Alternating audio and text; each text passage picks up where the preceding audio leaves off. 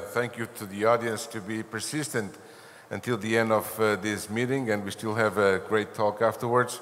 I will focus a little bit on some of the main aspects related with some of the guidelines that were produced by the ESC and some recent data also on, and I will be a little bit more than just prosthetic heart valves and go into valve disease in pregnancy. These were the guidelines that were produced in 2011 by the ESC regarding cardiovascular disease during pregnancy, and there was a whole section dedicated to valvular heart disease, including prosthetic heart valves. And there is also an interesting paper that was published just a few months ago, and that was headed by Karen Sliva, colleague from South Africa, that actually made a very nice review on the management of valve disease in pregnancy, a global perspective, including some specific adaptation to low-income and middle-income and high-income countries, which might be interesting. I will not get into the details, but it's an interesting perspective that I recommend. Well, regarding the background of valve disease or actually in terms of pregnancy, what it means, we know that in Europe, and this is data coming from Europe, 1% of pregnancies are complicated by heart disease.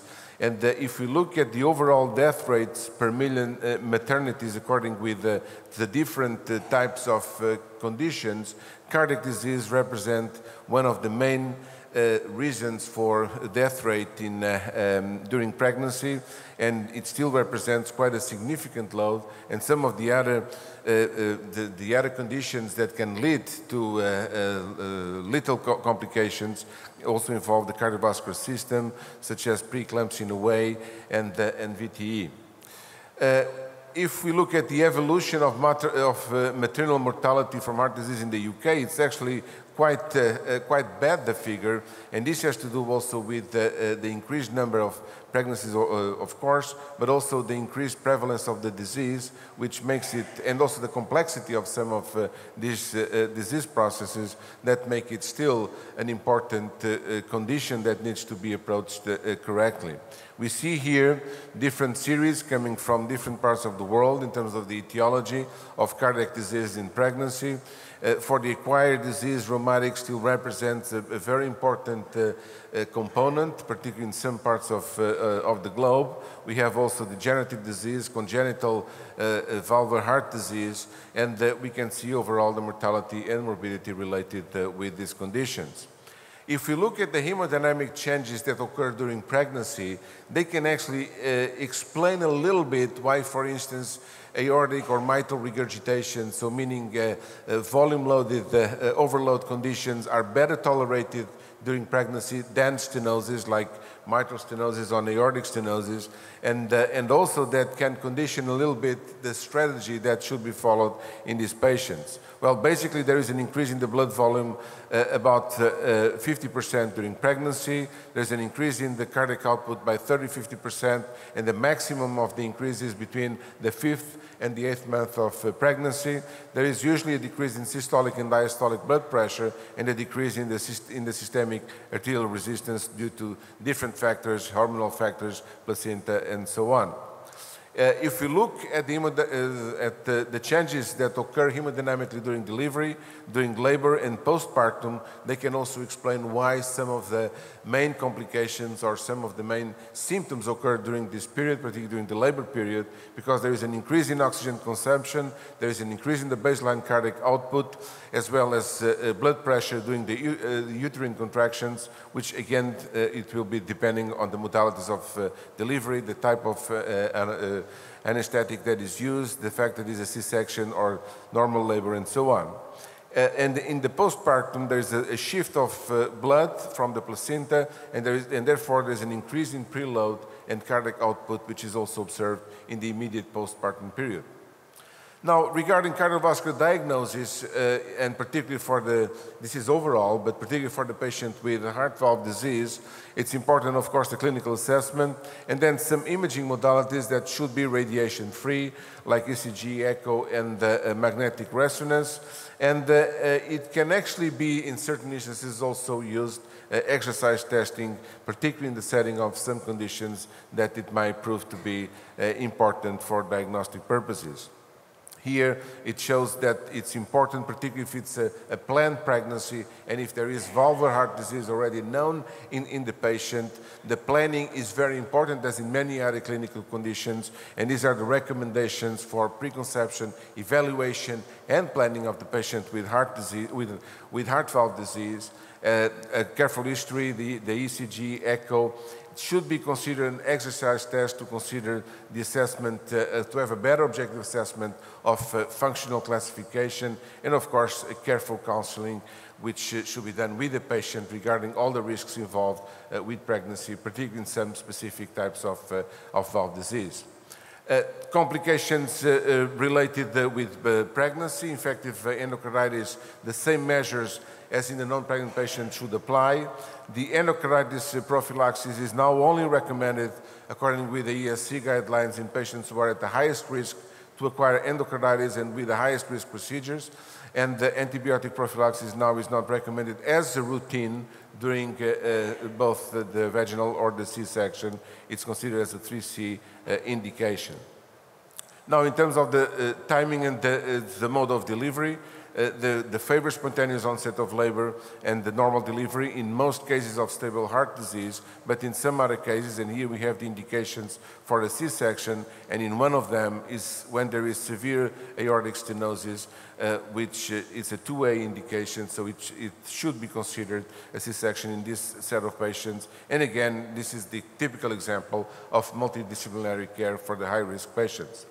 For the risk stratification of the patients with cardiac disease during pregnancy, there are different classification systems. We'll look into a couple of them, like the CARPRAC system, which basically look at the predictors of maternal cardiovascular events and sort of a risk score, and this risk score according with the points that either prior cardiac event, the baseline New York Heart Association functional class, presence of left heart obstruction, or reduced systemic ventricular systolic function. You get 1 point for each one of these, and the more points you get, of course, the higher the risk score and the risk estimation of cardiovascular maternal complications if you get any of these that are in this scoring system. These are considered as high-risk states with contraindications for pregnancy, and of course this needs to be discussed when there is an intention for a planned pregnancy, and it includes not only the classical pulmonary arterial hypertension, or when there is severe ventricular dysfunction or previous peripartum cardiomyopathy. If there is severe mitral stenosis or severe symptomatic aortic stenosis, this should be very well discussed with the patient. And of course, these things can be planned ahead, and even the treatment can be discussed beforehand and before the pregnancy. So when we talk about stenotic and regurgitant valve disease, they have different clinical implications. The stenotic valve disease, there is a high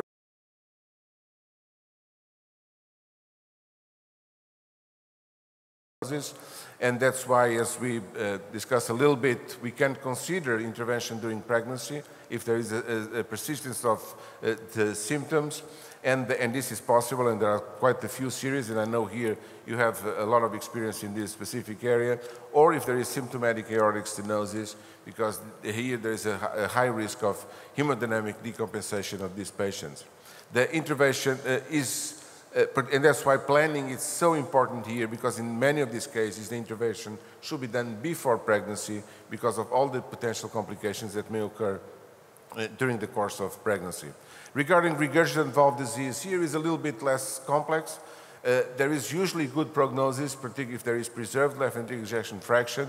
So in most of the cases we can go through with the pregnancy with only medical therapy, and actually surgery should be avoided and should be planned afterwards. We discussed a little bit about anticoagulation. The oral anticoagulation with the vitamin K antagonist, despite some of the potential risks, are the safest therapy to prevent valve thrombosis, and they should be the therapy of choice during the second and the third trimester.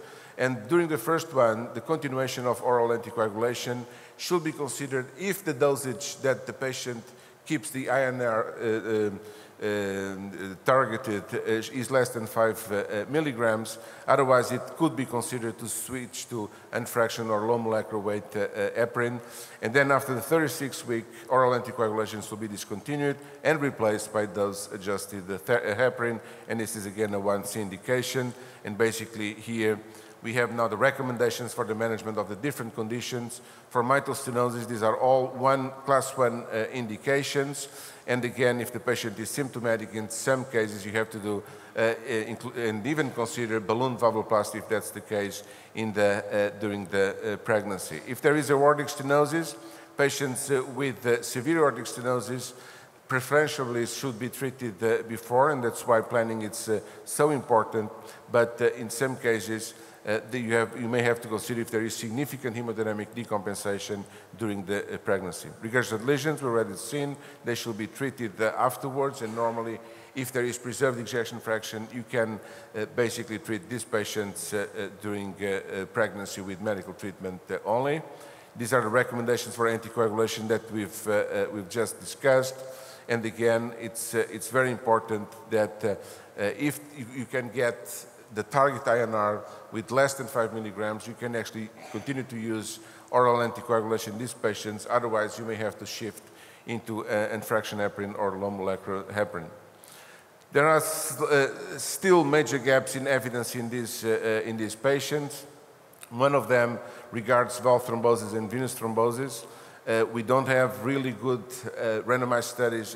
They are not easy, that's true, on anticoagulation strategies. And as we've seen, there is some controversy, although in most cases the recommendations are to, particularly if there is a prosthetic valve, to add aspirin to these patients. But we still don't have very good evidence. We saw a couple of trials with the relatively small populations. There is no big randomized trial or significant trial to demonstrate or to support the evidence to make a clear recommendation. So in conclusion, regarding valve disease and pregnancy, cardiovascular diseases are still the most frequent causes of maternal death in industrialized countries, and this is important to keep in mind. The heterogeneity of heart diseases and inherent risks